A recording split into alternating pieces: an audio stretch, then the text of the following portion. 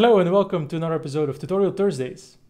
Today is our 10th edition, but it's also going to be a short one because if you don't know by now, most of our time and especially brain capacity is currently going into TrendLab, the second annual edition happening next week, Tuesday, September 15th, and the two consecutive Tuesdays after that. If you want to learn more, there's going to be the banner right here, and there's going to be a link in the description to our landing page where you can learn all about our agenda, speakers, topics, etc. Now, the topic of today is going to be importing context data into TrendMiner. Now, you might ask, why is that important? Well, we live in a world of living connections, where we connect different data sources, databases, systems, on-premise, in the cloud, hybrid, and the urge might be there to connect things, but it's actually important how you want to connect it, because you have your time series data, tags, maybe it's structured in an asset framework, you have structured and unstructured context data, and it's really important to get that right, to get the data model right, before you actually set up those connections. Otherwise, you're at risk of losing huge on your investments because in the end, the systems are connected, but the data doesn't really work for you. So today we're going to show you how you can import context data into TrendMiner with the idea that before you make living live connections, you actually take a step back and make sure your data model is correct and that you are sure that there's value to be had from this connection. So you can kind of experiment, you can try, there's no big loss, there's no big issues when you get an error. You can learn from them, iterate, and so on.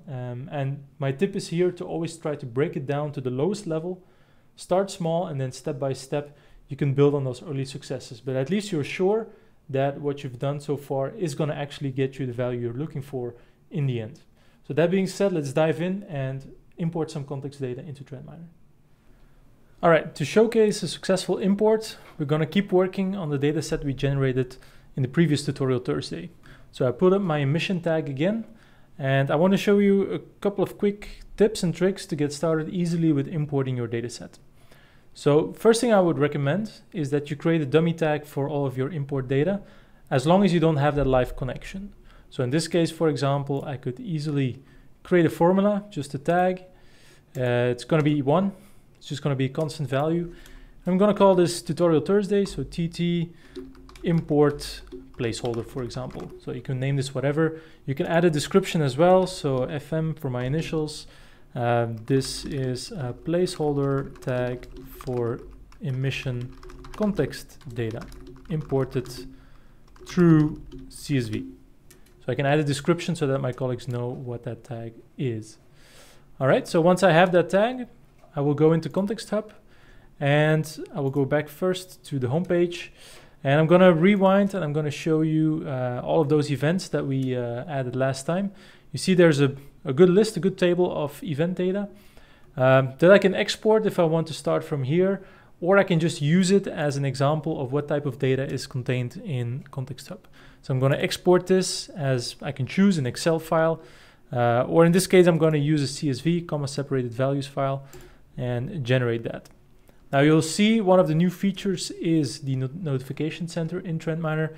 So once I generate the export, if you're working with a lot of data, it might take a couple minutes, but I'm going to get a notification whenever it's finished. So I can open that notification, and indeed this export is ready.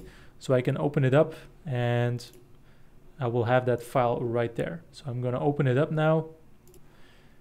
And I'm going to get a file like this where I have a number of columns. And each row corresponds to one particular context item. You notice there's a couple of things that are generated by TrendMiner, such as the key of the context item that is unique. Who it was created by, in this case it was myself in the previous Tutorial Thursday. And a bunch of metadata such as the event start date, end date, whether there were any approvals generated on that, and what the emission type was. So as you can see, it's a flat file with all of those parameters, all of those attributes in a flat list of data. When I import data, it's going to look very similar. And if I go to the context import module, which is under config, I will have context item import. Now, if you're not an admin, you might not see all of these options, but you should see the context item import, where you will be able to import your context information. Again, there's a example provided. I can download it. And again, if I open it in Excel, it is going to be a very similar type of file, but now it's going to be reduced to really the bare bones because it's not going to contain any of that TrendMiner generated information, such as who imported it or what the short key or the unique key is. In this case, we're really limited to just the information that I want to import. And the rest of the file is very, very similar. So what you could try for yourself is wrangle that exported file into the import format so I can use it again. In this case, I've already done that. So I'm going to open up my file and it's going to look like this. So all I did was I rearranged some of those columns. I added a description, Tutorial Thursday test, so that it's clear I can delete them later. The type will be emission. Now important, this is the key that I gave my event emission, or the emission type event. If I'm not sure what that technical identifier was, I can look it up here. So if I click on that link, as you can see, you will need the technical identifiers. I can get the list here. And if I search for emission type, it's going to show me that the technical identifier for that emission event is indeed emission all uppercase. So I'm going to need that in my import. Now, if I go back to my emission import, that is what you saw there. That type is indeed uppercase emission. I'm not going to use keywords for this example. It's just a short example. And I'm going to use the start and end states with their respective timestamps to import into TrendMiner. Once I'm ready, once my Excel file is ready, I come in here, I select the component. And in this case, I'm looking for that Tutorial Thursday import placeholder that I created. So that's where I'm going to attach all of my context items to.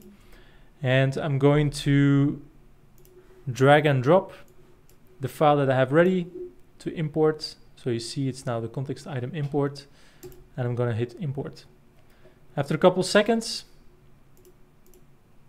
you'll see that the import has been indeed successfully completed. And I can very easily check this by refreshing the page. And you should now see the context items also appear on my import placeholder, which indeed you can. If I open up those context items, you'll see that this was imported as TT test. So that was the data that I just imported. Now from here I can build, so I already have the basic structures correct. I can now build on this to also include additional information such as the emission type, some numerical information about the total emissions, etc. And that way I can iterate over my data model and be sure that what I have is indeed valuable. For example, on the ContextHub view that we created last week, we were able to break this down by 24 hours and 30 minutes. Having that type available for breakdown was indeed valuable for us, so we could see where the short and long emissions were. We can then later on base our analytics off of that. For example, I want to investigate only the 24-hour or only the 30-minute events, and having that keyword, having that attribute was very important to enable that workflow. So as you import data and you think about what workflows I'm actually going to be using this in, I will be able to further fine-tune my structure. Once I'm happy with the structure on this one line or this one asset, I can build from there and extend. So once again, I would recommend starting small so you have your data model correct and ready as you scale up so you don't have any nasty surprises in the future. All right, there we have it. Just a quick example of importing context data into TrendMiner to allow you to combine context with time series data for further advanced analytics. I'm going to recommend again to start small and work with this offline connection, which is just the import, where you extract data from other platforms such as your SAP, your maintenance modules, your work orders, lab information, ERP information, raw material. I mean, the list goes on, and iterate over that data model so you're sure that what you're importing will actually bring you value. It's going to reduce the time to value for yourself. It's going to reduce the time to value for organization because there's going to be less iterations once you actually set up that connection. And it's going to save you a lot of headaches because you imported data and you have to redo connections because the structure was just not right for you.